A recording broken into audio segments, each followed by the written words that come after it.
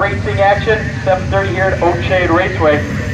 Before we do, we would like everybody to please stand, and we're going to observe a moment of silence. We've lost a few of our racing family this past week. Howard Jones, a longtime Oakshade Raceway fan. Also, Jerry Mama Yoder, Shane Yoder's mother, passed away this week. And figure eight driver Chuck Hall from Flat Rock and Toledo Speedway passed away as well. So let's take a moment of silence, and then please remain standing for the national anthem.